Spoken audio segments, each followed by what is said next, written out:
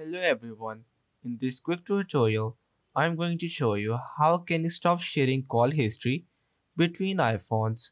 So first of all, you have to open up your device settings. So now over here, click on your name banner.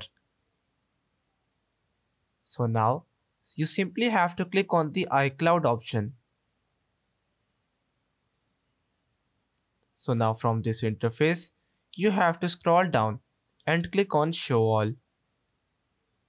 So now, first of all, you have to disable the contacts option that is present at the center of your screen.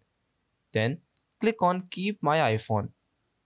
After that, you have to select the iCloud drive present at the top section. Now, you simply have to toggle this option off.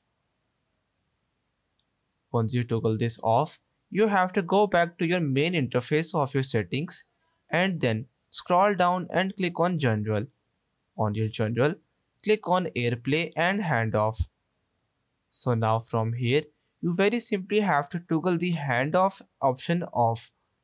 Once you toggle that off, you will be able to stop sharing the call history between your iPhones. So that's pretty much all for today's video. Consider subscribing to our channel for more informative videos in the future. Until then, stay safe.